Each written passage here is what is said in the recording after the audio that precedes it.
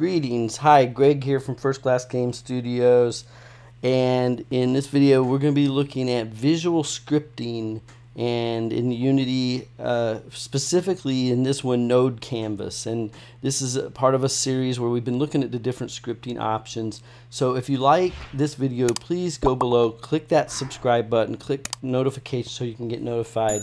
And this is a real thing. Visual scripting is mainstream now. They're used for AAA games, and designers are using them, and understanding the options available is what the goal of this is. Now, Node Canvas is not going to be as popular as, say, Bolt or Playmaker, but Node Canvas is a nice package, and I've used it many times. It is really nice.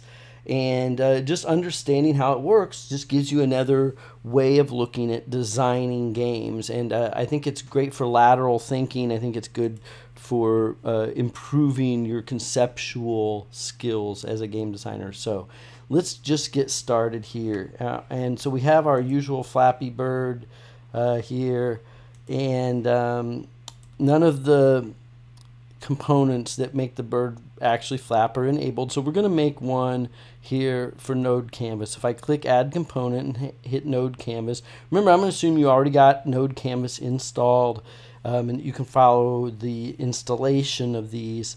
Once it's installed, we're going to do a finite state machine. You can do this thing with a behavior graph as well, but we're going to use this. And I'm going to hit Create New, and I'm going to also make this one a bound asset, meaning that it'll automatically just hook it in as a component here, and we're ready to go. And I can put in comments about the graph and so forth if I wish. Now, at this point, we have the Node Canvas area, and we will almost always start with, just some kind of action state that's going to be at the start. So there's always like a start node that when this is going to basically start everything up. And since we're on the bird, this is always going to be relative to anything we do. Just like our other scripts, we'll be applying to this game object.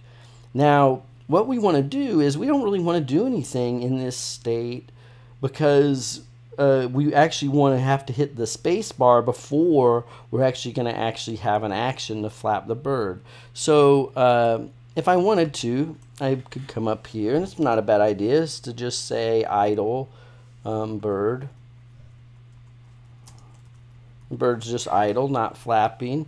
And now we want to flap the bird. So this is kind of a little bit like Playmaker again, and this is a state machine that's saying this is the idle state, and any actions need to happen go in here. And then when we go to our next state, we're going to call this state flap little bird fly. So the little bird flies here, and there'll be the actions here to go. Now notice though, when we go idle bird to little bird fly, this just says on finish. There's no condition, so as soon as we'd start, it would just go from here to here. And so here is where we assign our keyboard task. And so if I come up here and type key, for example, it'll say check keyboard input. They do have a little thing here where you can say, hey, this is a favorite, I use it a lot. And now you can mark your common actions or conditions that you use. So now notice here, now it says if down space, then it's going to go here to little bird fly. Now we need to assign our actions. Now this is a little bit different. You'll just have to get used to it if you're working with Node Canvas on finding what you need to find. I get where I want to go by knowing I want to set a property. So I say I want to set a property, and notice how it'll now bring up this set property thing, and now it brings up like a selector to find it. And from this I can find all these different components that are on my game object, and I can grab my rigid body too. And then now here's all my methods that are available. So I want to set the velocity, and now we can do our Y to up here to give that up velocity, and it's really that simple. And then now coming out of here, we would want to come back to this state just on finish. So as soon as we fly, we just come back here to the idle. So again, we're seeing the difference of state machines like opposed to like Bolt is that we're in an idle state, and it's just going to do the actions in here. Then we transition to another state where we could, do other things, but in this case we just flap the wings and then go back to our idle state again. I could have called it the glide state because she's not really idle, but let's go ahead and see if it works. And there we go.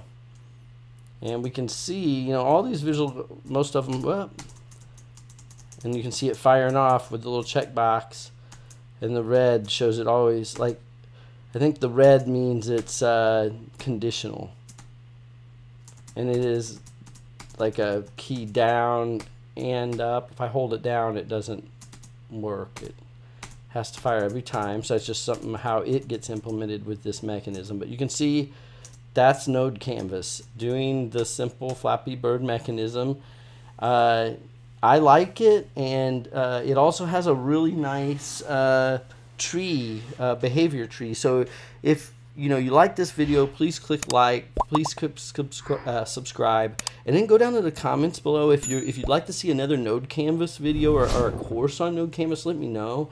I have courses on Playmaker. I have courses on Bolt. Obviously, a lot of courses on C#. So, come over to First Class Game Studios. Check out my courses. I got a lot of free stuff on there, and I'm giving away more and more free stuff all the time.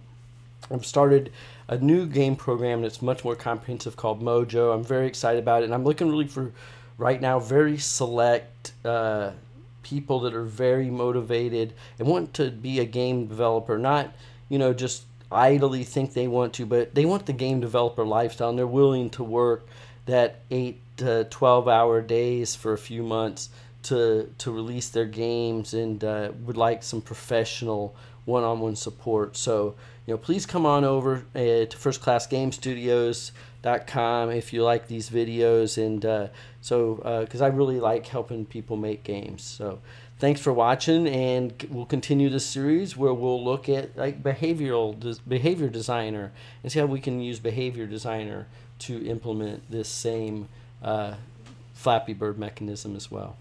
Thanks.